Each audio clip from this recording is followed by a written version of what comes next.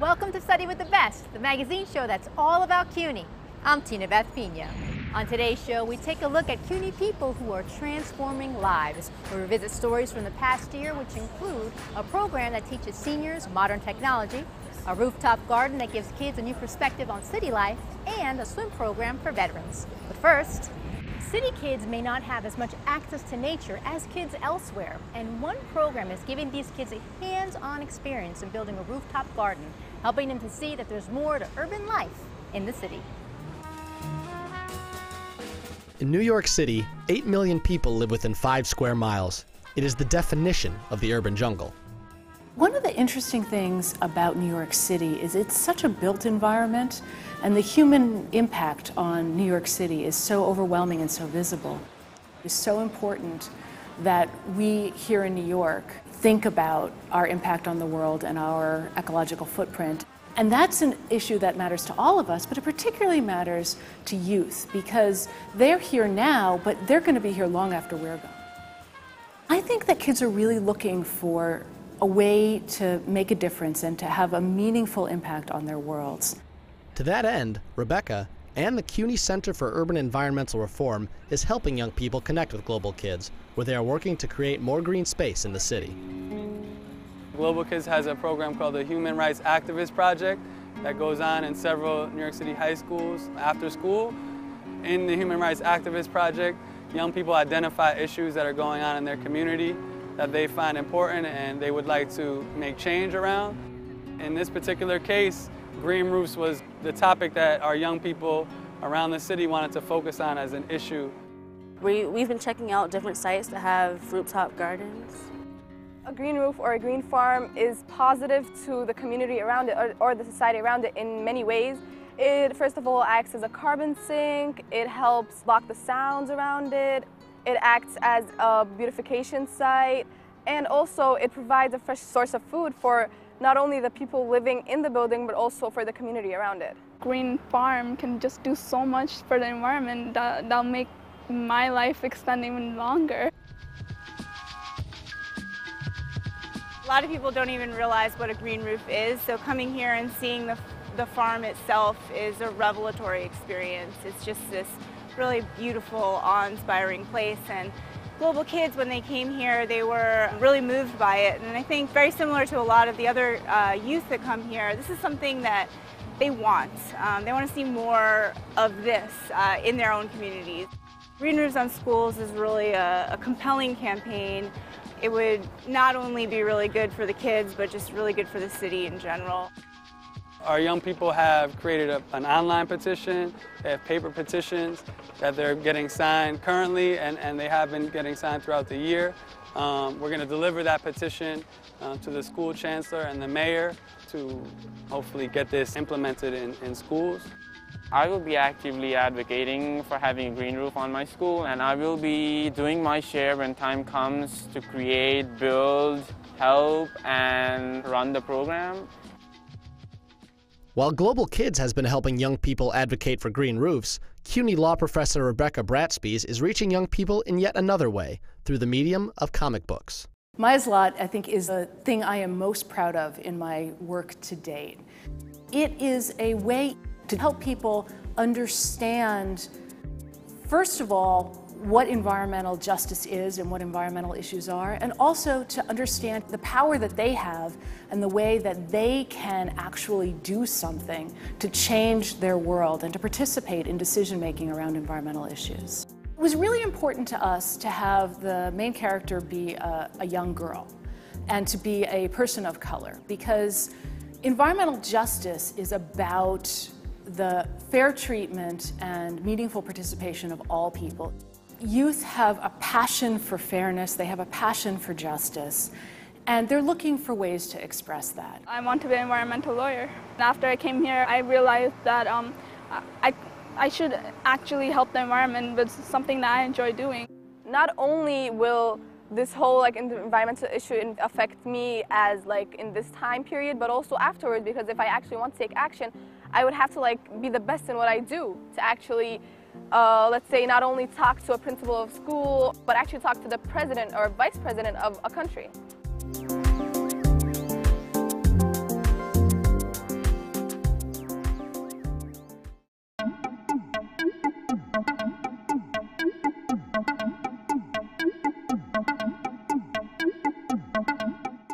Katz has dedicated her life to swimming, both as a competitor and as a teacher. And now she's helping veterans with a new rehabilitation program that takes place entirely in the pool. The latest splash is the Wets for Vets program, water exercise techniques and training for vets, not only physically, but holistically, spiritually, emotionally, to have fun while integrating back into their civilian life.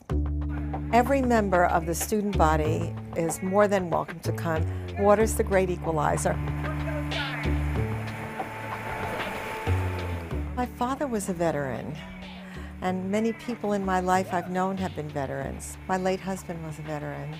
The students that would come in as veterans, even though they were at school, they seemed removed from the mainstream of civilian life and students. We've had several veterans at the school here that have come back and had to deal with things like family problems at home that they could not take care of when they were overseas, financial obligations and so forth. So it's just been huge in my personal life, getting that exercise, which is not easy to come by with a grueling schedule that we have to maintain here as college students. You've been away so long from your family. They sometimes say you have changed because you have so adapt to a war zone that you're always like sometimes on the edge. So what I do enjoy here is that we get to release our stress.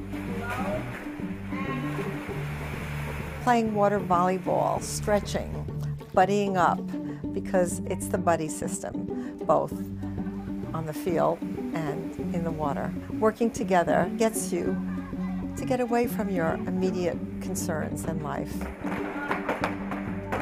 Perhaps they were very, very fit when they were in the service, and when they come out, they don't want to work out necessarily the way we normally think of going to a gym or a pool, because they don't have to now. I do have injuries with my joints, and when I'm in the water, because of that, I push my body more, so I get more out of my workout than if I were supposed to go to the gym. Also, when you're working out in the gym, you don't have the surrounding of talking to people. Many of the people that join our Wets for Vets program are not swimmers yet. They can run, they can cycle, they are trained to do that, but the swimming is the X factor. So it's really important for people to kind of aspire to something. Some of the muscles and joints aren't the way they should be, as opposed to some of the other students that are non-veterans here. So the water has just been tremendous in giving us that advantage from a physical standpoint. And then psychologically, it's also just smoothing and just relaxing in a different environment as opposed to loud music in a gym. When I'm in the water, no matter what my day is like, I finally wake up. And then you can go on with the rest of your day. And that mantra has been with me my entire life. And it was just a year ago, almost, when my late husband passed away, that we started the program. So it's a very personal time. I'm sure that many of the vets who have lost their buddies or have had injuries, or their buddies have had injuries, they remember that. And that's why it's so important to keep their spirit alive and blooming. When we come in, if something is wrong, I could always talk to Professor Katz, like maybe grieve, because I've dealt with this semester. I'm still dealing with it, but when I get in the pool and when I get out, I'm totally different. I feel happier. I feel like my mind is more calm, more relaxed. I could focus. It makes us feel great by the end of the day and be able to tackle our homework and integrating us basically back to civilian life. Just be able to let everything go.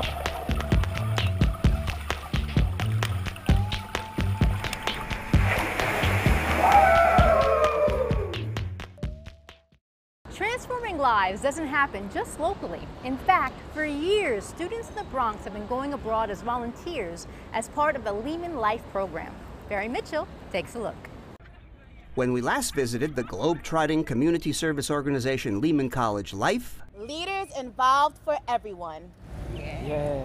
One group had just returned from Johannesburg, South Africa, where they volunteered in a residential community for mothers and children with HIV. In the past year since we last spoke, we've been to Chicago, Puerto Rico, Kenya, and Pine Ridge Indian Reservation, and that's just in the past year. And their most recent adventure?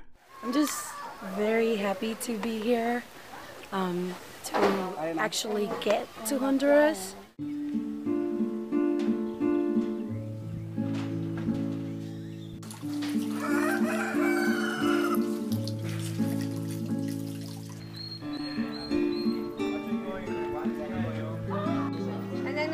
over in the library.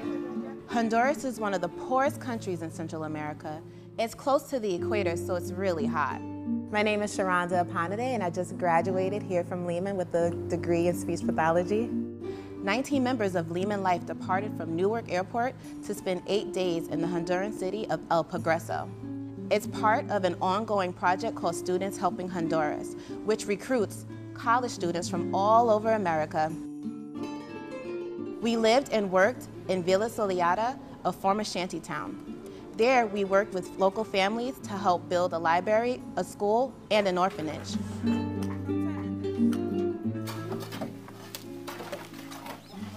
I feel happy to be out here and not be surrounded by traffic and having to worry about daily life. And I get to experience something that I wouldn't do if I was to just buy a plane ticket and go and visit a country. Lehman Life is a program where we take students from Lehman across the globe and across the U.S. to be able to partner with grassroots leaders and give back to a community based on what they need. So that can range from construction to working in elderly nursing homes to volunteering with homeless organizations or building schools in the slums of Kenya. But Amanda says charity begins at home. And in order to even qualify to do the program, they have to volunteer for 25 hours at home in the Bronx, because we feel that you can't go and volunteer somewhere else if you have no idea what the needs are in your own community. My name is Juan Cruz, and I'm a graduate student here at Lehman College. In Honduras, I did the role of a reflector. Every day we had a debriefing where we shared our experiences and we had activities. Which was often an evening soccer match. And because Juan's major is middle and secondary education, aside from being a reflector, I also tutored some of the local students there who were interested in learning English. It was with bilingual students, which is a demographic population that I wish to work with in New York. Students must pay their own way, airfare, travel insurance, everything. And they fundraise that money just to be able to go and do work and volunteer. It's amazing. And a new fundraising idea, a global citizenship gala, a big bash at a fancy Bronx catering hall that attracted local dignitaries and business leaders. We raised $17,000 in one night. My name is Cyril Njiken. I'm originally from Cameroon in Central Africa, and I'm a senior at Lehman College. I'm not your typical student. I'm 38, I'm married, and I have 4 boys. And Cyril shot the Honduras video you've been watching. I went to Honduras expecting to help the community, but I didn't expect that side of seeing those children without parents. And that was an emotional scene for me, because I knew that these children were orphans. Just thinking about it bring me tears to my eyes. The most memorable thing about Honduras was how familiar it was to me. It reminded me of my home country in Ghana, dealing with no water at times, no electricity, and just the camaraderie of the people of the village together. It just had the same feeling. The way they are and the way they're together, we don't have that, and that's something I'm learning, and that's something I'd love to bring back, you know, to my community, not just back to my house, but to the community where I live, like that togetherness, you know, and just that. Before they leave, they don't realize how much they have and how fortunate they are, and while they're there, you see that shift. I didn't come here fun for vacation. I came here to be part of something bigger than myself. If you'd like to learn more about Lehman Life or to donate, visit us on the Lehman homepage and select Community Engagement.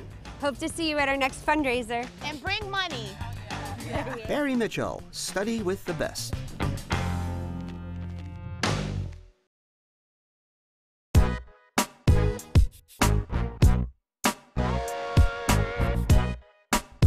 The City of New York is also transforming the lives of high school graduates with the restoration of the CUNY Merit-Based Scholarship Program. In fiscal year 15, the New York City Council is investing $11.1 million into the implementation of this invaluable program. This is going to provide merit-based scholarship to New York City high school graduates who will maintain at least a B average at CUNY and at FIT. In fiscal year 15, scholarships of approximately $400 per semester will be available to first-year students. And as the cost of higher education rises, unfortunately, we must do everything we can to make sure that it remains within the reach of young people who are our city's future. So the CUNY Merit-Based Scholarship represents our commitment today to our city's tomorrow. Today we are standing in front of you to announce that we have $11.1 million that will benefit more than 13,000 students from every corner of the city. One united city council just encouraged student leaders like me and all the leaders that you see behind me to encourage them to get more involved with city council and with the issues that face our communities today. And I would like to thank them for that initiative. And we're looking forward to a great partnership to build this New York City City Council scholarship to better and so more students can take advantage from this scholarship. This allocation by the New York City Council is not an expenditure. The speaker used the words investment. And the reason she used the word investment, I would put forth, is because our students remain in New York. They work here, they live here, they have jobs here. They will repay back that $800 many, many times over. They are the future. They'll be paying the taxes. They represent the stable tax base that this city needs in order to move forward.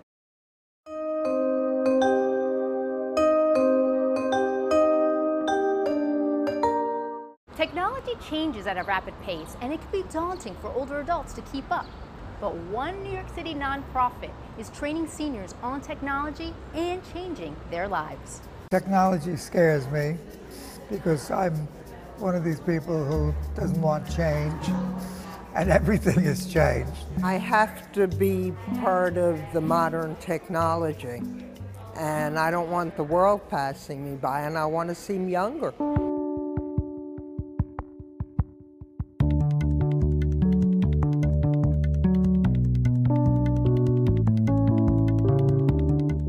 Only 54% of Americans over the age of 65 have used the internet.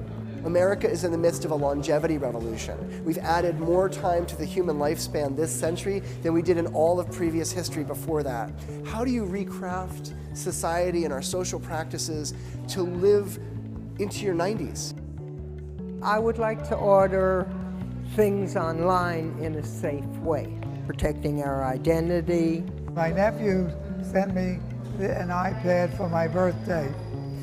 I was 88 this year, and so technically I thought impossible, I cannot learn, I thought I couldn't. Technology presents a wonderful opportunity to help people equip themselves, get ready for that time, pick new projects, be creative, find a path in workforce or a path in volunteering or civic engagement.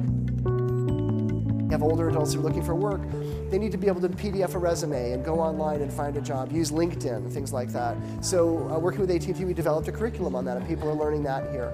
At my age, and I am over 60, I have to learn how to submit a modern resume, which I haven't done in 20, 30 years, and I have to send it via computer and using the internet. And with my technology, I went, huh? 1 in every 5 senior citizens is socially isolated, and technology is really a powerful way for rebuilding their social networks. So we're working with the AARP Foundation on a special project to use volunteers and help seniors use iPads to become more socially engaged. Healthcare access and healthcare information, very powerful area where seniors need to have technology to manage all those new digital health resources that are coming along. But he's on oxygen, so we've looked up some new things, and we missed a trip last year to Mexico, where we've been going for 21 years. I looked up just recently, in fact, just 2 days ago, and found out there were new situations for oxygen concentrators. And actually, we've started the ball rolling so that we can get to Mexico in January. We have a woman who came in, she mentioned that she sells handbags, and then somebody said, well, do you know about Etsy? And Etsy is an online site where people sell things. She opened an Etsy account, and then she sold her first bag right there at that computer through her Etsy account. She jumped up one day and said, oh, I just sold a bag. We get homework assignments, that we're asked to go on Google, gather information from the Times. I've really gained confidence. My husband passed away, but years ago, he was a boxing fiend. He loved boxing. So we went out and we got 2 sets of regulation lightweight gloves, and we would actually box in the house. And it was fun. We didn't really get hurt. A couple of times we got a little damaged, but not really hurt. But here I'm fighting an imaginary character, but you really get at him. You want to get him. It's really fun. While I was in graduate school, one of the women in my program in the political science department was in her 60s, and she was retired and was going back for a PhD, and it was sort of a little bit of an inspiration to me that people that are older than 60 can keep learning and developing new kind of paths in their lives, and that was a little bit of the backdrop for when I started Oates years later. You know, CUNY actually had a role in that for me and has been meaningful to me. Laughing at me. Let's take a look at a language program at Queens College, which has been helping new arrivals to write and speak English since 1945. I felt like I needed to improve my English before starting my college lessons. I was worried of how I could handle the situation in college, in school, my classes. I came to America in June this year. I came to America to improve my English to study in college next semester. The English Language Institute of Queens College is the oldest intensive English program in CUNY.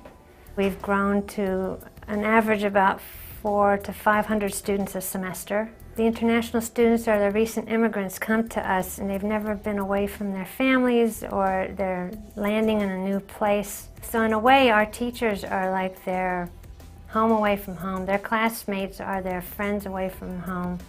Most of our teachers have been with us for many, many years. The secret to our success, I believe, are the teachers.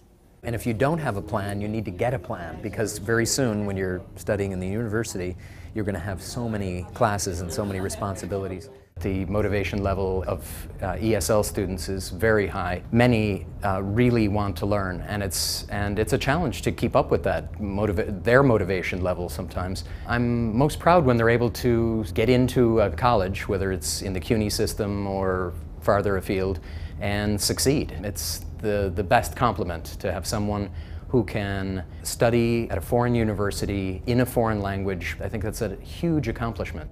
A cup of wine with cheese and good night. We're talking about real issues, interject with humor, when the students can laugh, when the students can kind of lose themselves in speaking the language, and then often their fluency improves. The English Language Institute actually has 2 programs. The daytime program is a full-time intensive program, and we also have a part-time evening program. I think the goals for the students at the day program, over 50% of them, their intention is to go on to university. People are studying in the evening group part-time in order to improve their employability at work. Some of them want to learn English so that they can help their children with their homework, speak with their children's teachers. The one thing we face are students that are reticent, perhaps culturally taught to listen more than participate. We have to get them to speak. I came to America 3 months ago for studying English and maybe some further subject. I'm very interested in business, so I would get to know more about, different market, how different people act and how different people think. I came here to study and improve my English, and later on for internships. The classes here is focused more on writing than I used to do back in Korea. One of the most rewarding parts of my job is seeing students grow, seeing families reunited, and just knowing that this institute has been here for a long time servicing the local population as well as the international population. That's our show for today. For more information on what you just saw, log on to our website at CUNY.TV, or you can Facebook and tweet us. Thanks for watching. See you next time.